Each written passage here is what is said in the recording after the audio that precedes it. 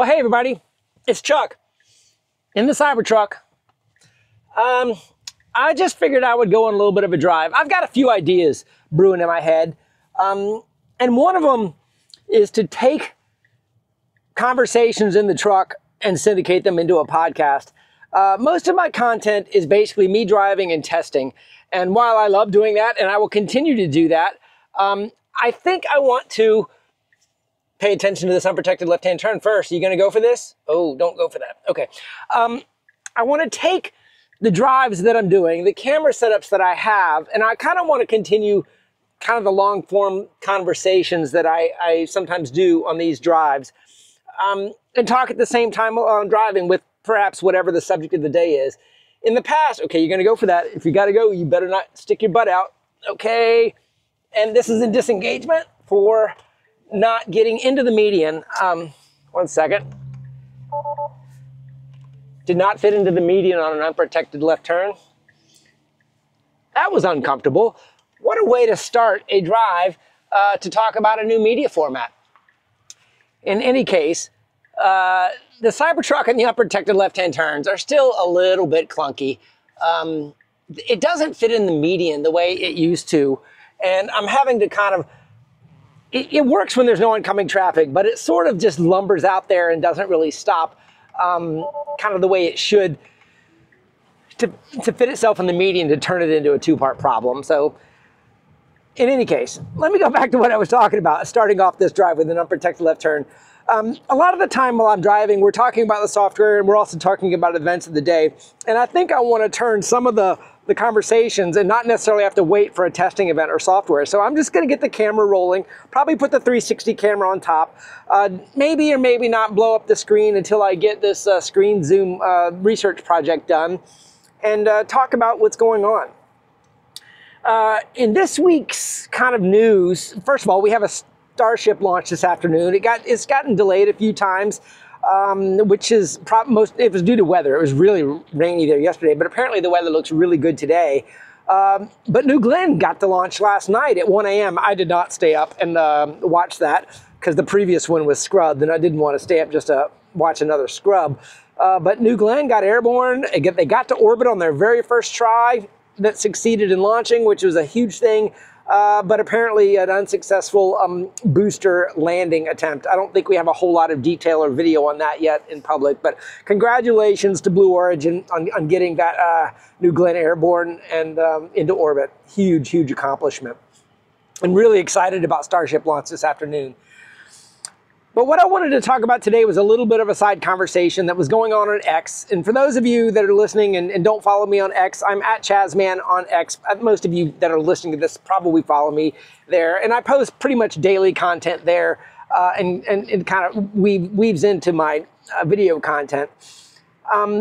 There was a conversation about cameras and camera cleaning. And honestly, it started from Chris and Stephanie, Dirty Tesla and wife of Dirty Tesla, leaving their Florida kind of, I guess, winter getaway and going back to Michigan and talking about all of the salt and the snow and the cameras that just are not staying clean. And, you know, Tesla AI kind of came out with a post that said, well, you know, get out there and clean your cameras. And I replied to the Tesla AI post that says, wait a minute, if we're going unsupervised, that's not part of the plan, right? You've got a plan for this. It was kind of a, I guess the post is like keeping the Tesla AI account honest on saying this isn't our plan. I took a little bit of heat for kind of calling out Tesla AI's media account. And while I know Tesla has a media account, I don't know if Tesla AI is managed by the same media person. I know who the media person is for Tesla, but I'm not sure if that person manages all of them. But if they do, they probably, you know, have rights to post different things. But it is an important part of their communication strategy, and I wasn't comfortable necessarily hearing that, wait a minute, we got to get out there and clean our cameras. How in the world are we going to do this with a unsupervised Model Y or an unsupervised Model 3, S, X, or Cybertruck? Granted, the Robotaxi is a completely new platform, and they may have some new tricks up their sleeve for that. But our existing cars that have been supposedly promised to be unsupervised at some point just it felt, first of all, I'm the camera guy, right? I'm the one that's complaining about this B-pillar location. And until they added that bumper camera on the Cybertruck and now the Model Y, no additional cameras were being added. I'm still not confident that bumper camera is the solution to my issue with the B-pillar. The B-pillar, for those of you that haven't heard this before, is too far back in my mind for a single 90-degree view of high-speed cross-traffic. I'm not worried about low-speed cross-traffic because the creep will work, but the high-speed cross-traffic, hey, just like that unprotected left-hand turn we just jumped out in front of with the Cybertruck, the range and distance of a single camera just has not shown me yet that it can find the right gaps and make the right decisions and estimate speeds appropriately. And then, of course, the creep is a mitigation being a maneuver to remedy the risk created by a camera so far back. Whereas if we had cameras on the front of our car, we wouldn't have to do the creep at all. That's kind of what I mean when I say there's superhuman location by putting a camera much further forward than a human driver can have. In any case, that's my argument on the cameras. But this camera cleaning thing came up, and of course, when those of you driving north of Florida and are having salty roads, a lot of precipitation, both frozen and unfrozen precipitation, and you get that haze of salt on there, the cameras just can't be used for FSD, and we get these alerts about FSD being degraded. Now, the Cybertruck has a washer on its front bumper camera. And for those of you that don't know where it is, I can come down here to the front. And granted, if you're on the podcast, you can't hear this. There's in the front bumper camera view, there's a little icon for washing it. And as I press it, you can see the little blue juice or whatever I've got in my windshield wiper reservoir is being sprayed. That is the only camera on the car that has that. I would argue that that camera isn't even being used yet. And the one that really needs it is this rear one back here, the bumper, the tailgate camera. The tailgate camera, in some scenarios, gets much, much dirtier and could use that same washer also. Any case, so camera cleaning is one of these unknowns, and everybody's kind of joking that, okay, we're going to put an Optimus robot at supercharger stations, and Optimus is going to come out with his ShamWow or his microfiber cloth and wipe your cameras for you. I don't think that's happening. First of all, if people are, cutting supercharger cables for the copper, imagine what they would do with an Optimus robot, sitting out there waiting 24/7. Until they arm the Optimus robot to defend itself, I don't really think that is a likely outcome. In any case, I think that Tesla AI responded to this post. Thank you for doing that, Tesla. If you're listening to this podcast or watching this video, thank you for responding. First of all, it shows that you're watching, you're concerned, and you care about, what people are thinking. And I'm just going to go ahead and get our end trip here. I'm going to have it navigate back to the FSD return and let the Cybertruck figure its way out of this park. Pay attention to the road, Chuck. I am paying attention. So Tesla AI responded, and in their response, they basically said, we have something else in work. So that something else in work, of course, is great to hear, but now we're scratching our heads going, what does that mean? Does that mean there's a camera retrofit coming? Does that mean they're going to put washers on all of our cameras? Does that mean that Robotaxi is going to have something, but all of the other cars are not, and we're going to kind of be left out without, camera cleaning on our own cars? And honestly, I am okay with that. I don't expect a retrofit of our camera cleaning system to probably be installed on my Model Y or my Cybertruck.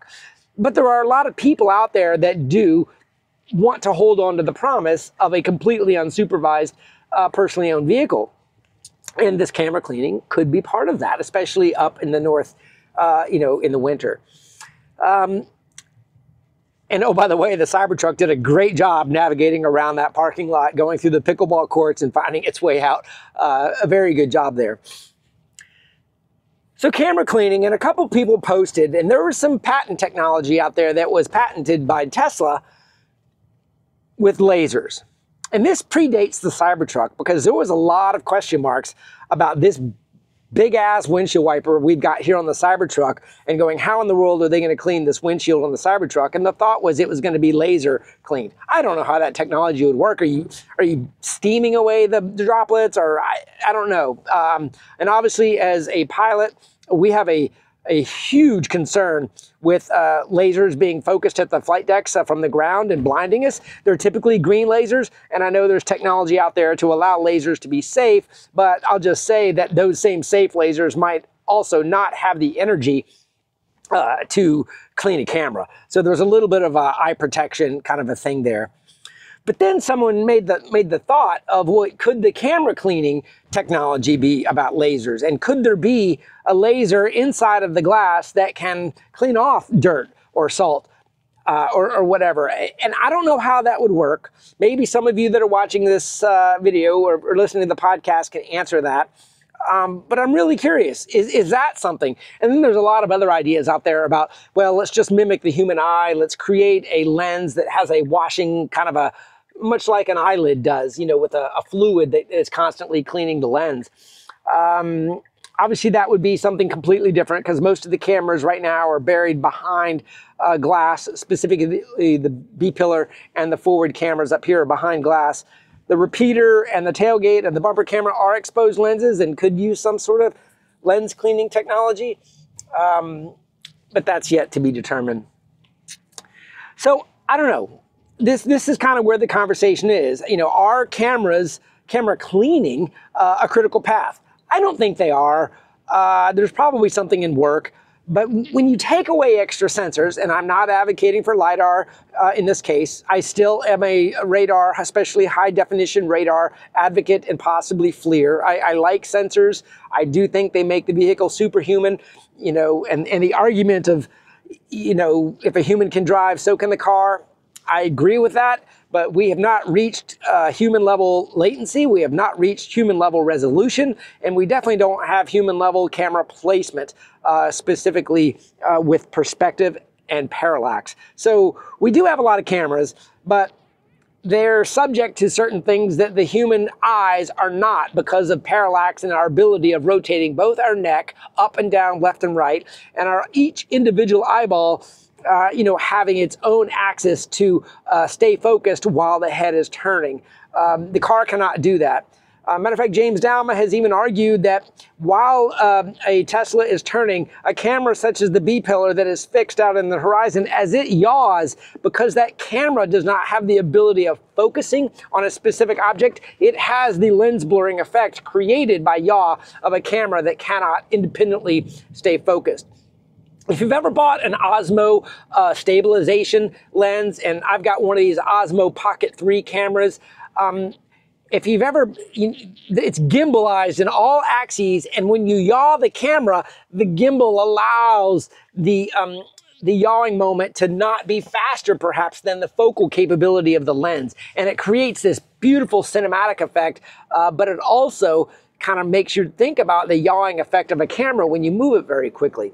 I'm out of my lane here on this one a little bit because I don't have any data to show you that yawing effect, but others have talked to me about it, and I just feel like it's worth mentioning. So, in any case, cameras. I think that it was a great conversation. I think that it's worth diving a little bit more into. And while I'm just sitting here driving around in the Cybertruck on FSD 13.2.4 and haven't had to do anything since that first disengagement, the unprotected left-hand turn, I figured I'd talk to you about it. So, I don't know. What do you guys think about that? I want your input in some comments, both on YouTube, on X, or wherever you listen to this, to tell me, do you think that this conversational format can work? Will you listen to it? I personally know I love to have a set of podcasts that I can just have on my playlist and I can listen to them. I do kind of need to recognize that if I'm combining video and audio formats for people in different formats, I need to acknowledge and refer to things in words that might be obvious to someone watching the video. You know, and then the reach. Does the long form work on specifically on conversations like this? I do think to have long form conversation, you do need to have some dialogue with someone. And the car, the truck does not lend to that format unless we're having a ride along or a first impressions video or doing some sort of collaboration with somebody else. So that's something to think about also. And I have distributed this. It is available on Apple Podcast. It is available on Spotify. I've pushed it out to all of the other ones, so it should propagate. And the name of the podcast is essentially going to be Aviation and Autonomy with Chuck Cook. Because I'm combining both my pilot experience, the autonomy that I'm learning along with you, and a lot of other subjects that perhaps interest me, and to talk about them together. Maybe the name isn't the greatest, and if you got some suggestions, if you think it's kind of, I don't know, stupid or cheeky or something like that, I'm open to suggestions on that also. But I'll try to do these each time and post them, distribute them, and see what the reach is. But I think I'm going to end it there. I appreciate you guys jumping on with me today. And let me know what you think about the video format if you are watching it on YouTube or X. And then if you're listening to this to audio only, if you can just reach out to me somehow and leave a comment somewhere else and tell me what you think, whether or not this format works. I appreciate all of the feedback. But once again, FSD is doing a great job where I'm able to talk and chewing gum and record video at the same time. So have a great day, everybody, and we'll talk to you soon.